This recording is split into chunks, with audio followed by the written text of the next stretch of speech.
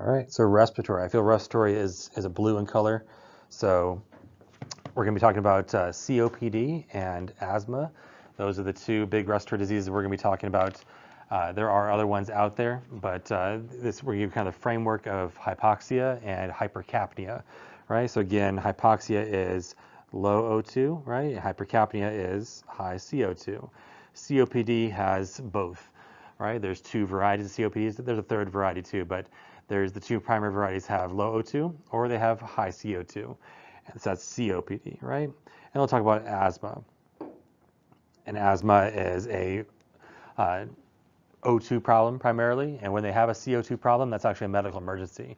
An asthma patient should never be hypercapnic.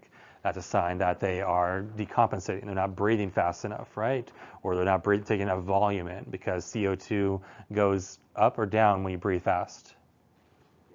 It goes down, right? You blow off CO2. And if you can't get the air into your airways, or if someone's getting weak and tired because they're breathing fast for a long time, that's the problem where you get an elevated CO2.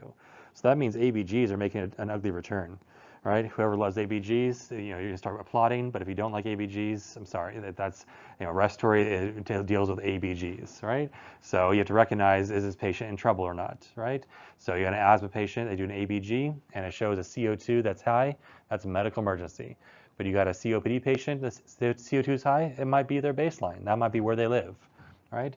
So we're going to adjust the normals actually for COPDers. COPDers can live at a high CO2. So instead of what's normal CO2? Something to something. What is the normal? 35 to 45, right? So a COPD patient might live at 60 or 70 CO2. That's their baseline. So we have to calculate what their baseline might be. So asthma overview, all right? So asthma is reactive airway disease, another name for it. So it's where the airway gets inflamed for some reason, right? Usually it's a trigger of some sort. So there's a trigger out there that's causing the airways to obstruct, to be reactive and close shut, right? So here's a normal airway and here's an asthma airway. You can notice that the diameter has dropped dramatically, right? I don't know why I'm doing alliteration right now, but either way, you have a squeezing of the airways and air cannot get in, right? It's an upper airway problem. It's not an alveolus problem. It's not a lower bronchial problem. It's a airway problem, okay? Upper airway problem. So our problem here is we want to avoid risk factors. Risk factors are what are causing this asthma to exist, right? And also it's kind of their fault too. They're overreactive. There's something that's making their lungs more reactive than others, right? And we'll talk about in the next slide about the pathophys, about why they're overreactive, right? Happens in childhood and adults, so you'll kind of revisit this in peds. Talking more about not ABGs, but with pediatric asthma and such. But with the higher you get in age, the more risk you are of having deadly bronchoconstriction. Okay, it's quite common. 18 million Americans, right? That's half the population of California. All right, so risk factors. So family history of asthma puts you at risk for having asthma. If you have frequent respiratory infections like flu and pneumonia, that's going to put you at risk as well of chronic inflammation of the lungs. Your lungs are going to get hypersensitized to getting asthma attacks. Okay. And then atopic dermatitis, that's just an association with asthma. Some kids like, oh, they always have eczema. They always have these scaly rashes. So when they have that puts them at risk for also having asthma. Okay. And then allergic rhinitis, nasal polyps, these are other rare things, not rare things, but commonalities. When they have nasal polyps, you hear someone, I got nasal polyps, they're probably at risk for asthma as well. But more commonly, that we could test you on is they have environmental triggers, right? There's irritants in the environment that are causing their asthma to flare up, right? We'll talk about why it flares up, but these are the things that make it flare up. So obviously for teaching, we're going to say don't get irritated, right? Don't let your airways get irritated. So exercise can induce asthma, so just exercise in itself, right? So usually we teach them, take a bronchodilator and take a protective or a, what's the word I'm looking for? Not resistant, but I can't think of the name, but we have 3 different classes of medications that we use to open up the airways, and it protects the airways, right? So we tell them to take that before the exercise. And then cold weather. So we tell them not to exercise in cold weather. or move from New York City, or move from Alaska. But cold weather can trigger it, and sometimes we have to make sure they're aware of their function, their bronchial function, and we can measure that. We have a device that can measure how well their asthma is at baseline right now, right? So they go to the office and say, hey, this is what your airway function is, and that's the green zone. And then there's a yellow zone and a red zone. They can check themselves and see if they're at risk, if they should go out and exercise or not, right? That's called a peak flow meter. So we'll talk about that. And then there's stress. Stress can put someone over the edge into causing asthma. There's medical reasons, like we mentioned, you can get asthma, develop it from having frequent respiratory infections, but also just having a viral pneumonia or viral influenza, or even bacterial for that matter, that can cause, or bacterial pneumonia, that can cause someone's asthma to flare up. And when asthma flares up, just like when CHF flares up or myasthenia gravis flares up, it's called a crisis, or an asthma acute exacerbation, or AE. So an asthma AE, right, is a medical emergency. We have to identify that, and if they're going to the hospital, that's a problem. And we have to recognize, A, they're not getting hypercapnic, but B, that they are, are they able to breathe okay, right? Are they able to get air into their lungs? Because we can assess them and say, oh, I don't hear any air entry. You must have a pneumothorax.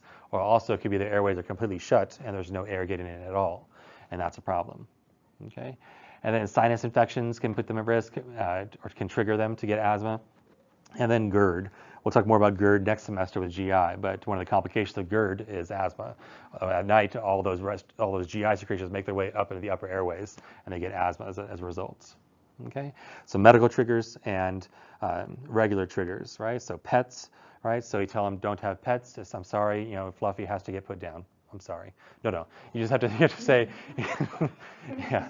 You have to tell them that you avoid it, right? Make sure that Fluffy does not go outside. They're not an outdoor cat. They're maybe an indoor cat. It's not bringing triggers from outside, right?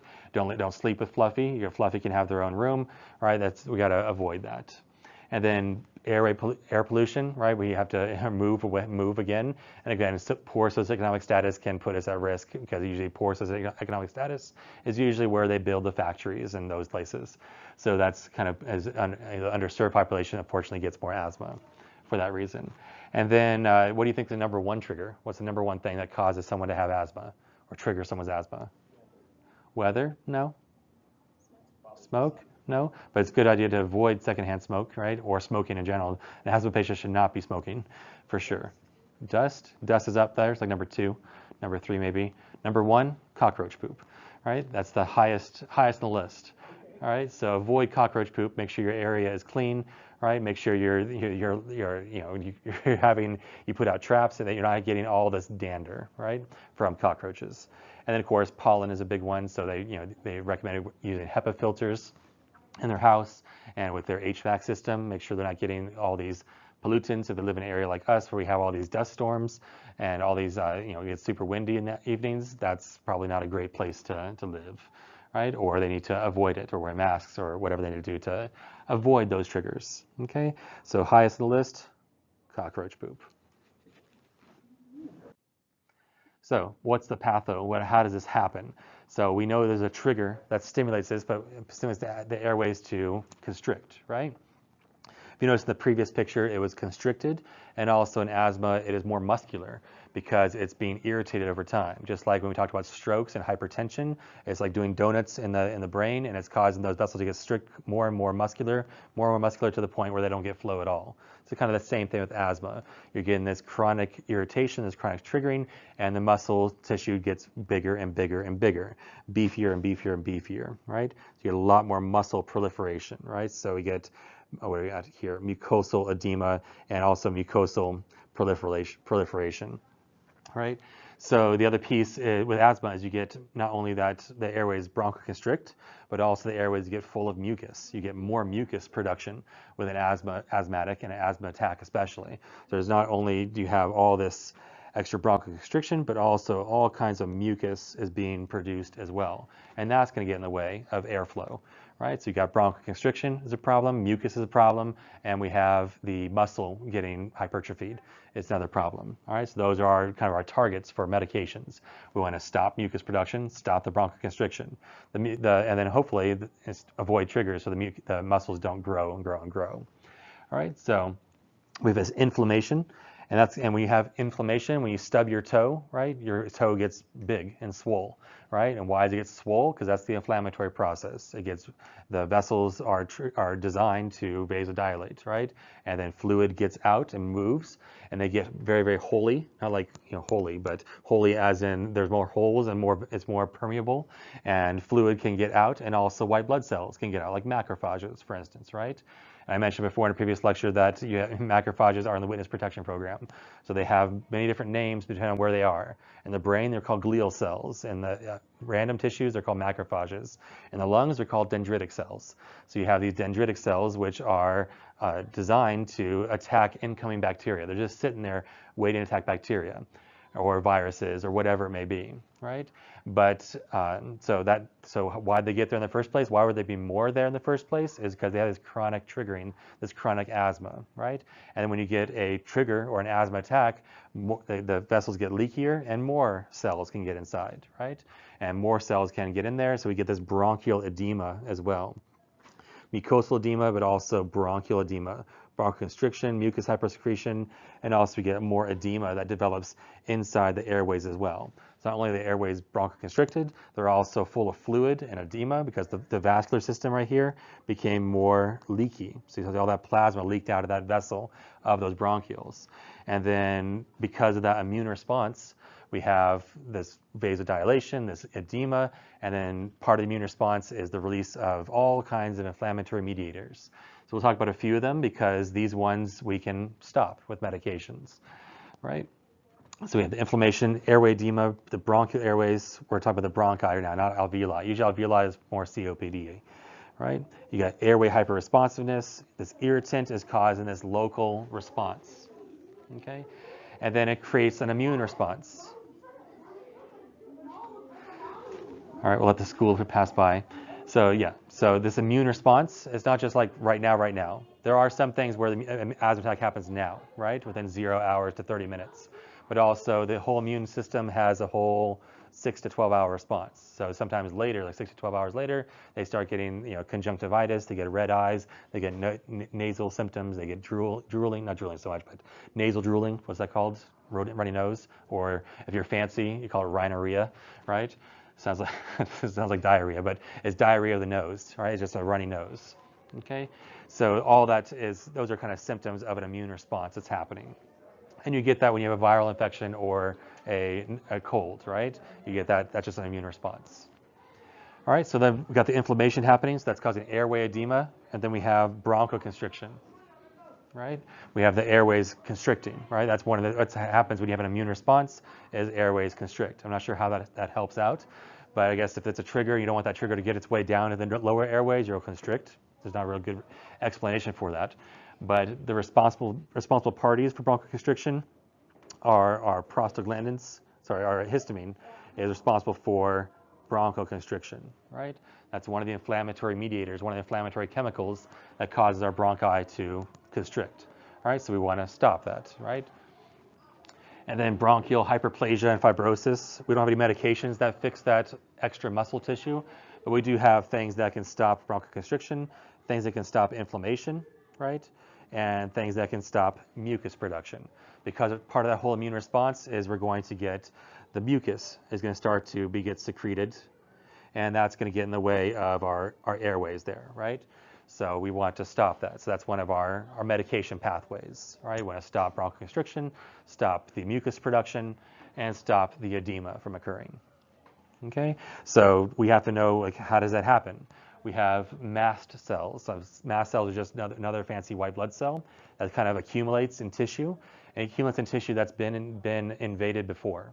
So you have to think about, like, where are we starting? Because the mast cells are going to already be there, but the reason why they're there is because they were triggered in the first place, and now we're coming like a day later, a month later, 3 years later. Right? We have all these mast cells that are there, and why the mast cells get there in the first place? They got there they were prepared for an invading attack.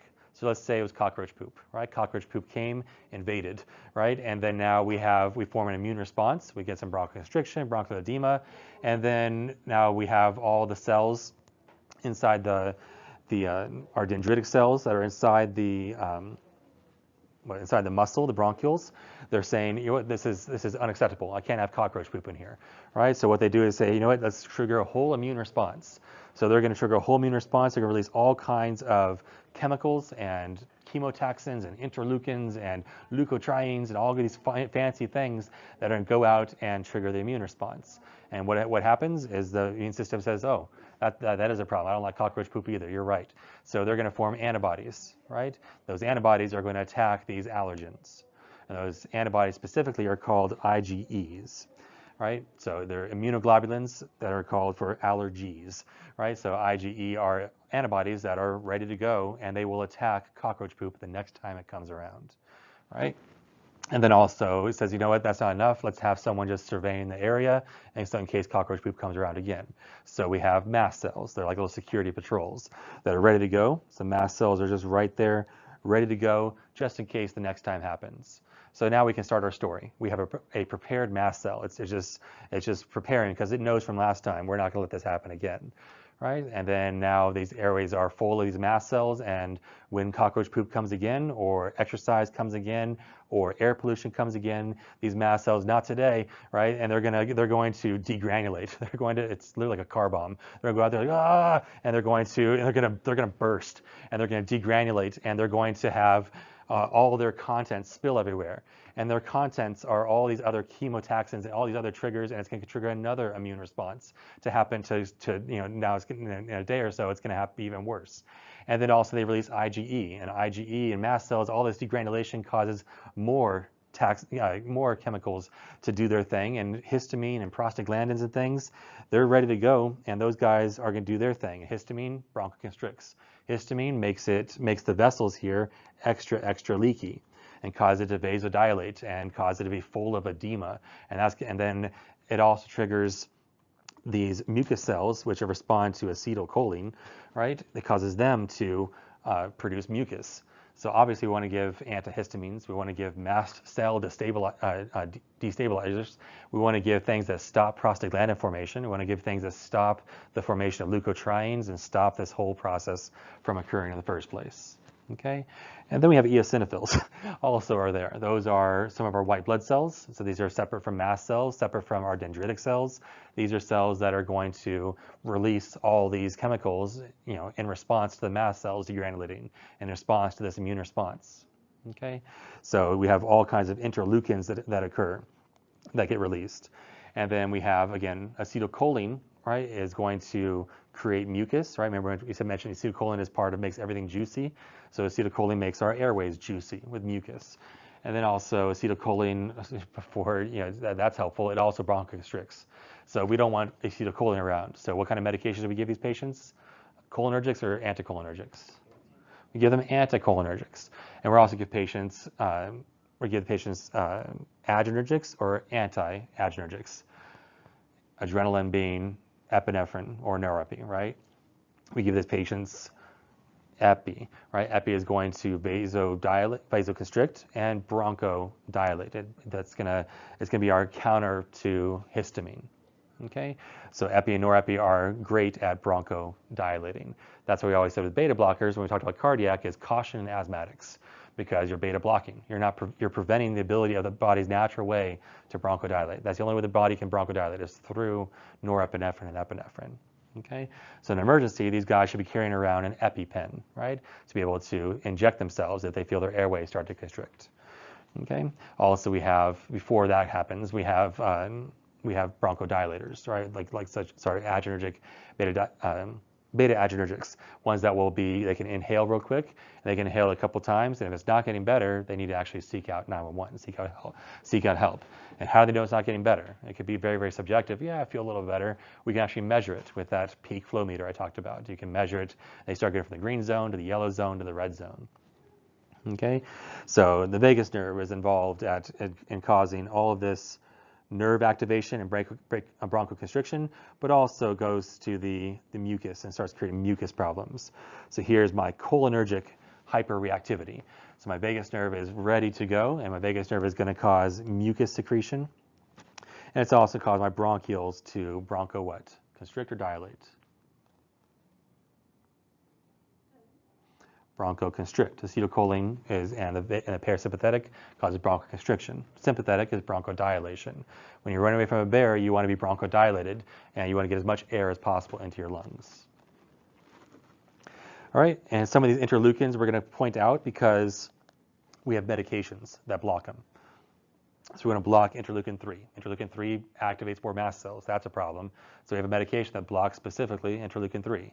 We have a medication that specifically blocks interleukin 4, which releases IgE. And IgE is usually found in allergies.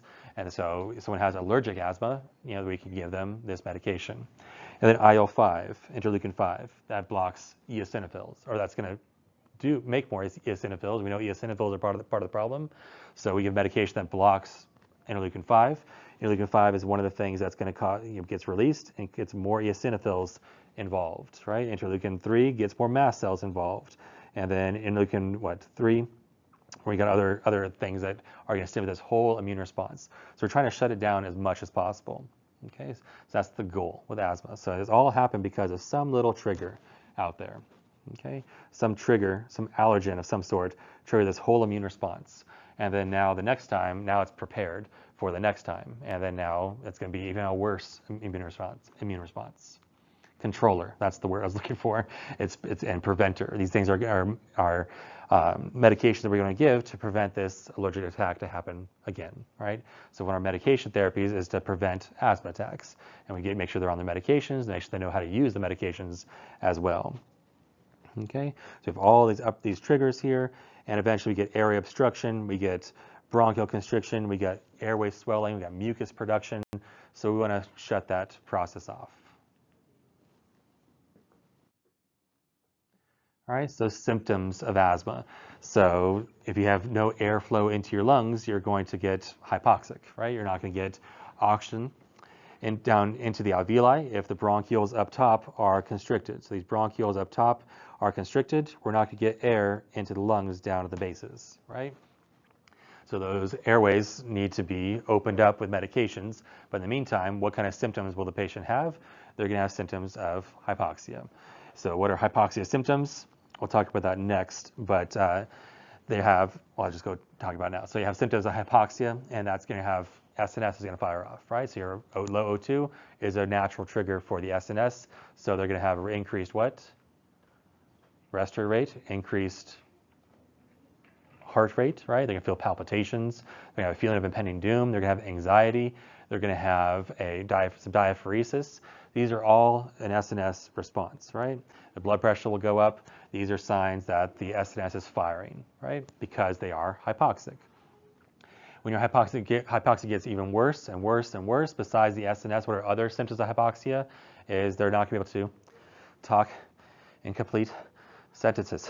So that is a hypoxic patient. So you can describe that in your charting, saying patient able to speak in full sentences. That's good. They're probably a little more stable. But if they're unable to speak in full sentences, they can speak in 2 to 3 words or 1 word, right? Sentences, that's a worse off patient. An inability to lie flat. So, raising the head of bed is usually always the right answer. And it's the right answer with anything airway related. You're going to raise the head of the bed because these guys actually are going to want to be leaning forward. And when they lean forward to fix their shortness of breath, that's called orthopnea. Orthopnea is relief of shortness of breath leaning forward and unrelief or worsening shortness of breath lying down, right? So that's what orthopnea is. They have to feel better. Their air hunger improves when they lean forward, right? So you'll find them leaning forward like this, or on a bedside table, or they might, as kids, they'll be like tripoding. We'll see if one of these kids has asthma, right? When they they're like in the playground and they are, their knees are bent, they're just sitting down tripoding, okay? So tripoding or orthopnea are symptoms of worsening hypoxia. So it's getting worse and worse and worse. And then next is accessory muscle use. So you have accessory muscles. And what are accessory muscles? Muscles you don't need? No. Accessory muscles are muscles that are used in excess to help breathe, right? Usually we have internal intercostals and external intercostals that are contracting right now when you're breathing. No one looks in distress right now, right? So that's just your normal breathing pattern, right? And if you want to really breathe in more air, you're going to involve more muscles. And you can voluntarily say, okay, I'm going to bring in a lot more muscles, right? So you can bring your scalenes up here, your sternocleidomastoids on your upper neck, and you can use your abdomen to really get a big breath in there, right? You can use, these are all accessory muscles to help bring in more air. But when you are actually air hungry, your body's going to start involving those whether you want to or not, right? So you can see here we got retractions occurring. This guy has a lot of retractions in his really vivid, I should say, intercostal retractions. This guy has his sternocleidomastoid and his scalenes are really, really prominent. He's really breathing in a lot more air right now. He's really struggling to breathe in that breath. Okay, so what else? We have pecs can be involved as well. And then finally, for hypoxia, these are all a progression, right? So first of all, they might get a little tachycardic, tachypnic, I feel a little short of breath, to the point where they can't speak in full sentences, to where they're orthopnic, to where they have accessory muscle use, to finally they start saying, you know what, I'm tired, I'm just gonna go to sleep right now. That's not a good sign. Or they're getting more and more confused because the oxygen to the medulla is not getting its fair due, its fair share, or the oxygen to the reticular activating system is not getting its oxygen, so it starts shutting down, right? So, and then finally you get blue. That's cyanosis. So cyanosis is always a late sign. It's never early. Okay, so those are all signs of hypoxia.